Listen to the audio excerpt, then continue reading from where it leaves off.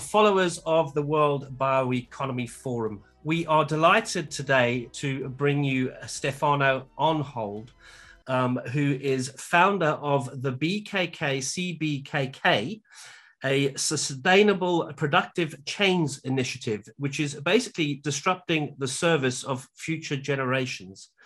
And that has Chocolate de Mendes as one of its investees. Chocolate de Mendes recently won the Startup of the Year in the prestigious World BioEconomy Forum Awards.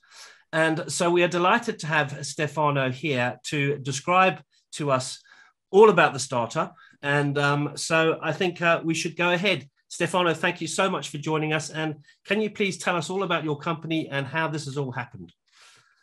Yes, well, good morning. Here from Brazil. We are delighted to have received this so prestigious prize, and it's a big honor to be with you. As you know, the Mendes Chocolates is in the heart of the Amazon. Our factory is in Santa Bárbara do Pará, which is in the Amazon, but not far from Belém, right? The city of Belém is one of the largest cities in the Amazon. And so we are, let's say, we have the best of two worlds, near a port and an airport, but still inside the Amazon. And our purpose is basically to add value at the origin. So our idea is to promote the well-being of the productive communities and to then transfer them in the real stewards of their landscape. This is a quite unique purpose, but that's basically how we look at our productive chains. And for us, chocolate is probably one of the best vehicles to promote our purpose in the Amazon. You posted a very, very interesting question about how it fits in the circular bioeconomy, right? So one of our great ideas is to connect those communities using technology with the end consumer, wherever he might be. So we are using blockchain technology to give credibility to the claims of our storytelling, right? And of course, we are not fully there at the startup. We are still in the beginning, but we are working very hard on the storytelling, interviewing the communities, right? And the chocolate, the cocoa, when it arrives to our factory, it already enters in some blockchain technology where the traceability starts, right? So this connection between the producer and the end consumer is something that is quite important for us. And as we go on in our interview, you will see that it will recurrently coming back. Fantastic. So can you tell us how you feel about receiving this award and perhaps the reasons why you and your company won? I mean, I can already see a few reasons. I mean, using the blockchain technology and some of the latest, and then introducing the indigenous community. So can you please just enhance that a little bit further?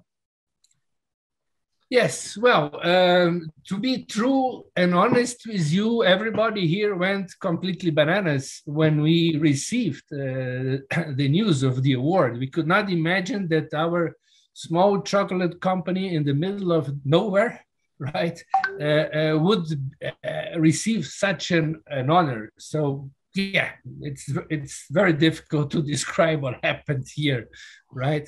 But if we look slowly to the reasons, maybe we can find some answers there, right?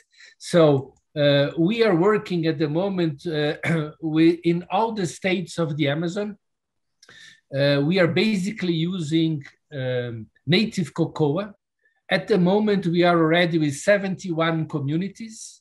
And very quickly, we will grow over 100 communities because we have in our works the Ashaninka people. They are a very traditional indigenous people from Peru. They are more in Peru than in Brazil, but there are some really fantastic people on the Brazilian side, and they are joining us. So there are 20-something communities there. And so very quickly we will be over 100, right? At the moment, we collect those communities, they collect the cocoa and they bring it to 9 pre-processing centers. 2 are very special. Well, all of them are very special to us, but 2 are really very special to our heart because they are women's only, right? So this is in Brazil something extremely important because the women, once they start to get their income, they change completely, right? It's very difficult to explain what happens, right? But they can talk to their husbands in other terms, right? They feel so confident that they explode in what they can do, right? So those 2 women communities are very special to us. Then we are working with 2 indigenous communities.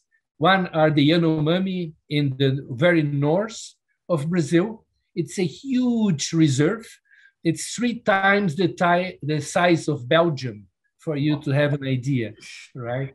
And you have only 26,000 indigenous people living in this huge reserve, but you have more or less 30,000 illegal miners there, right? Mm. So the cocoa is a perfect vehicle so that the young people are not co-opted by those illegal miners to work with them, but to stay in the villages and grow the cocoa. So this is another fantastic story. Then we have the Paiter Suruí, which are a little bit more to the south in another state called Rondônia, very near to Mato Grosso.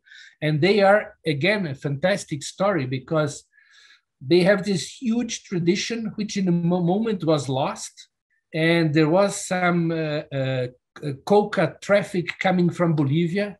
And I don't know how, but they were engaged in this, right? And then, of course, when drugs come to those, it can't help. And now they want to come back to their original tradition, right? And chocolate is part of it. So it's, again, a fantastic story.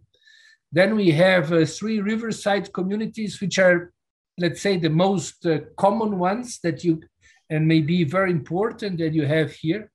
We have 2 small farmer communities, and we have 1 quilombola. Quilombola, to explain, this is basically the quilombos, which in Portuguese mean the place where the slaves were hiding when they could escape.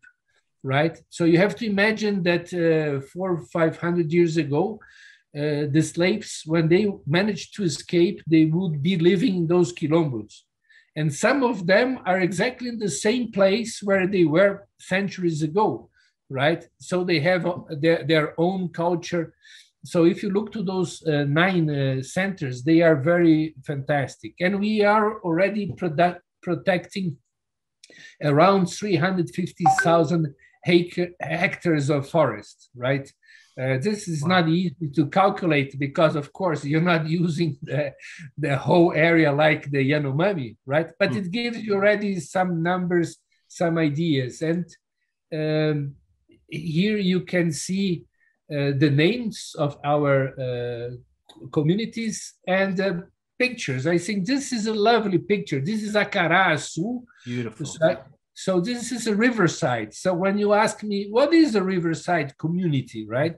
So many people think that you have a community means lots of people living in the same street. Well, not exactly, right? You have a river, which is the street, and you won't find any other house for, I don't know, a kilometer maybe or 2.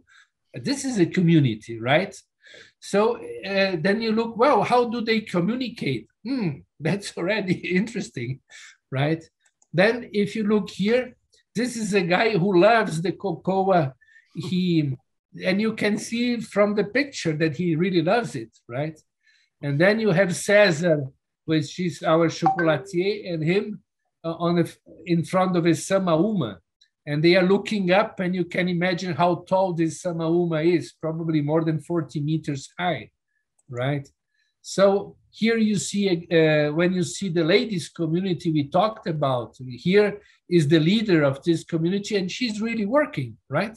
And they work hard, right? Then you can see the Yanomamis on the other side, and Cesar giving lectures here. So pictures show everything. And I like this picture because you can see the 12 bars we have with the Yanomami in the center and all the others on the side. And Stefano, what are the differences between the brands there? What is, just give us a few examples. Yeah, basically for us, we look to the origin, right? And when we talk again of connecting the origin with the end consumer is through the technology, you're going to see that each of our bars here has the names on the bars, right? So if I go here you have Acará Azul. This one here is exactly the one that we saw. Yanomami are the indigenous tribes on the far north. Vale do Jari, this is on a little bit more to the north of the state of Pará and Amapá. They have here a reserve of 500,000 hectares, right? And this here is really, really wild. Then you have Paiter Surui, which is the other indigenous community. You have Sakaguchi. Those are the Japanese who came 100 years ago to Brazil. And this here is agroforestry. Mulheres da Floresta, this is in Women's of the Forest. It's one of the ladies, right? And then we can search here for Amabella. Amabella is the other ladies, right? This here is Cupulati, which is also interesting because this is not made of cocoa. It's made of cupuaçu, which is like a Brazilian cousin of cocoa, right?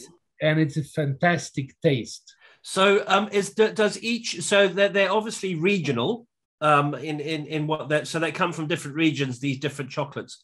But apart from that different one made out of different plant variety, do they taste all the same, or are there differences in flavors? Wow, it's they not only taste different, but sometimes they taste different during the year because this is really native cocoa. The concentration of cocoa is also completely different, right? It can be 70%, 80%, 60%. And now we have only one with milk, a little bit of milk, so only 40% cocoa. Yeah, because some people like this kind. So they are quite unique in flavor. They are so different. It's really amazing how cocoa can be so different from one place to the other. Excellent. And how about production and export? How is all that going?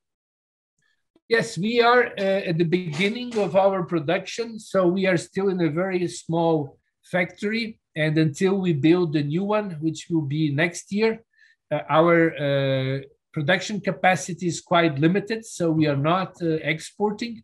Yeah. We are just selling it mainly online, but also in some shops, but slowly because production is growing slowly. You have to imagine that when you go to the Amazon and you start, one of the most difficult things is how to escalate a fantastic product or a fantastic project, right? And the answer might not be very simple, but you need to go from informal to formality. And this looks like an easy thing to do, but it might take years because when you go to such a community and you ask, who owns the land? And sometimes they say, it was my great-great-father. And you have any document? No, I don't have any document.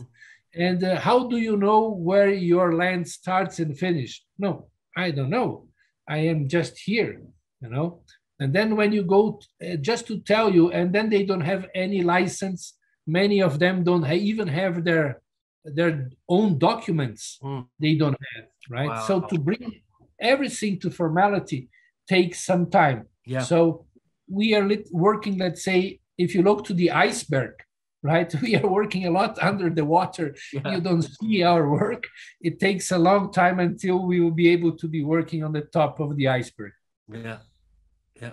Very interesting. Very interesting. So, I mean, it's a classic startup scenario, isn't it? I mean, in some ways, the startup's the easy bit because, you know, you design the prototype, but it's getting into full production, of course, which is the challenge. And added to that, you have the challenges that you're telling us about, you know, with the regions and the ownership. Yeah, very interesting. Yes, if I may tell you a little bit about how we try to connect the end consumer with the origin, in the sense that we reward our consumer for the preference he has given us by buying one of our bars, and we give him completely free 1 day of the neutralization of his carbon footprint, right? That's a great idea. Yeah, so we made a small calculation, and here you can see that Brazilian total carbon dioxide emissions, this is based on 2020, which is the last official data, was of 2.1 million tons, right? Then you deduct the removals and you have the net emissions of 1.5 million tons, right? If you divide by the population of Brazil, that at that time was 16 million inhabitants, you come to a per capita emission of 7.5 tons per year. If you divide it by 365 days, you have approximately 20 kilos equivalent per day, right? So we bought Vera certificate of carbon mitigations in the Amazon, and we tokenized them, right? Normally we buy 150 tons and we tokenize it in 6,000 tokens, so each one for 1 bar. And then we can give you as a consumer the neutralization of 1 day of your carbon footprint.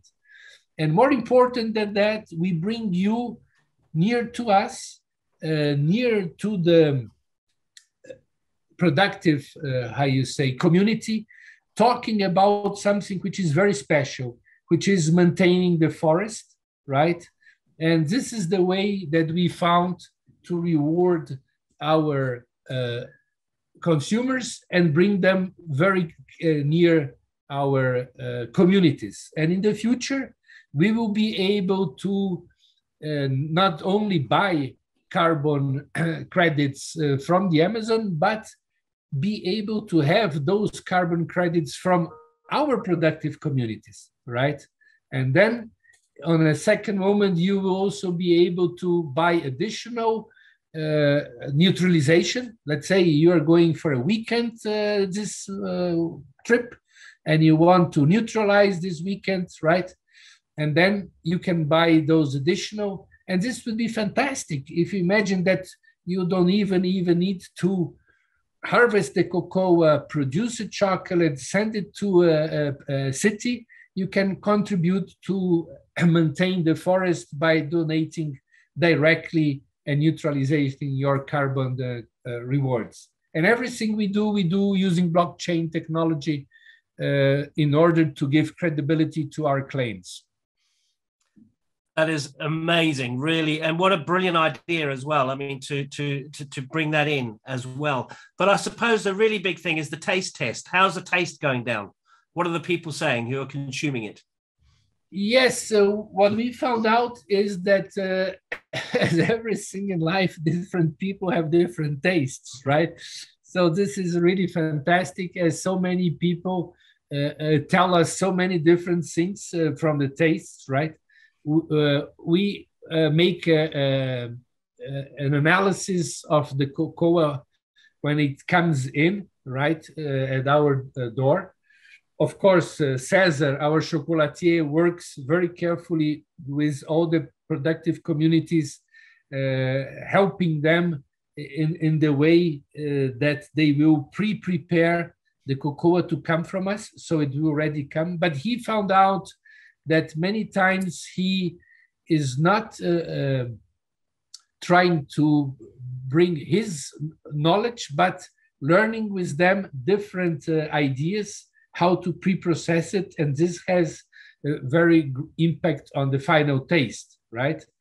And you won't believe it, but the cupulati, the chocolate made of cupuaçu, which is something completely different, is one of the one which people like most. Fantastic. Excellent. I've got to say that it's a really very, very interesting and such a worthy winner of our Startup Award. I mean, you really are what the bioeconomy is all about. This is really what it's all about. So, so thank you very much for that presentation.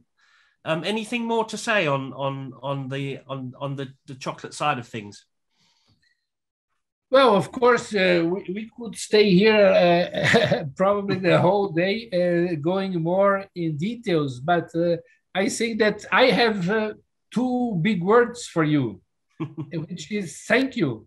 Yeah, well, that's an absolute pleasure. It's an absolute and a really very, very much a worthy winner there. We're delighted to have you as one of our winners. So I think we'll just end with another question to you, please, if that's okay. Just taking a more general view, how do you see the importance of the circular bioeconomy when it comes to the health of the planet and the mitigation of climate change? Can you just give a conclusion as to how you see things on that front? Well, this is really, really, really important because we all have to change our habits and we have to look to this circularity. If we don't do it, it will be very, very difficult to mitigate the what I call the climate change emergency, right? So that's why we want to connect the end consumer with the reality of the Amazon, so he can understand what it means. We have other projects on the ocean. Of course, more than half of the oxygen that we breathe comes from the ocean. As you know, also in the ocean, and it's in Brazil, it is so important, right? And that's why we want to, through the technology, bring the consumer to change his habits. We have to change our diet very quickly, right? We have to change how we treat the single use of plastic, right? And we at the Amazon, we found out that the acai, which is one of the most important productive chains we have, they are producing probably around 550,000 tons of kernels, which are not used. So believe me, we just finished a bioplastic that is 100% biodegradable, using basically this waste, right? And this is fantastic when we can change our habits and we can give to the end consumer a product, one single use plastic which comes from the circular economy. And this can be compostable, right? So it is the kernel which was badly disposed, made into some plastic, and then you can, this plastic lid or whatever it is, can be compostable. So I believe that if we are successful doing this and telling more people to do it, we will be able to win this battle. Yeah, perfect. And there's a perfect example of circularity, using what was once waste and turning it into a valuable product that will biodegrade. I mean, what more could you ask for than that? Stefano, you've been excellent. Really enjoyed that presentation, your enthusiasm around it, and congratulations once again for winning the Startup of the Year award. Thank you so much for joining us. Thank you. It was an honor and a pleasure being with you. Excellent. Thanks so much. All the best.